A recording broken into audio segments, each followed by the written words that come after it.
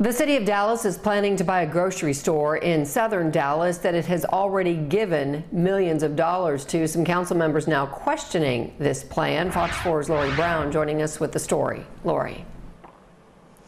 Heather, the city of Dallas already gave the operator of the Save-A-Lot $2.8 million as an economic incentive to open in the Highland Hills area, where there are a few other options for fresh, healthy food. But apparently there's just not enough business for the grocery store to survive.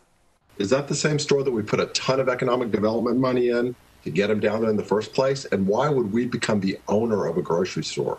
It's a reasonable question. Why would the city of Dallas plan to buy a grocery store? The proposal to buy this Save-A-Lot grocery was tucked away in a large agenda item focused on how to provide more social service resources that in turn would help reduce crime. Dr. Eric Johnson, the head of economic development in Dallas, explained the rationale. When we look at let's say it this way, challenging economics in some of these communities, it's tough around the performance of grocery stores. And I would venture to say that the ownership going into this scenario really started being faced with some unintended consequences.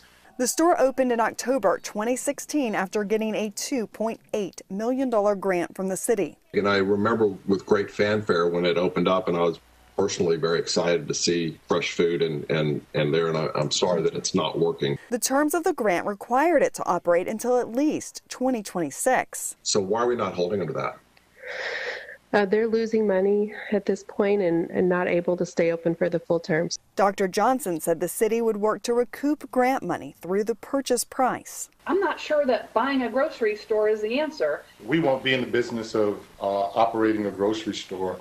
Dr. Johnson said the city would partner with area food banks to service neighborhoods that lack fresh grocery options, so-called food deserts. We're partnering with a collective of organizations that will basically run a sort of different type of model. So it's sort of a stopgap measure through the acquisition, but working with a series of community partners. The city's plans for the grocery store are still vague, but according to the presentation, the city would partner with area nonprofits to provide grocery pickup as well as delivery options. Heather? All right, Lori Brown, thank you.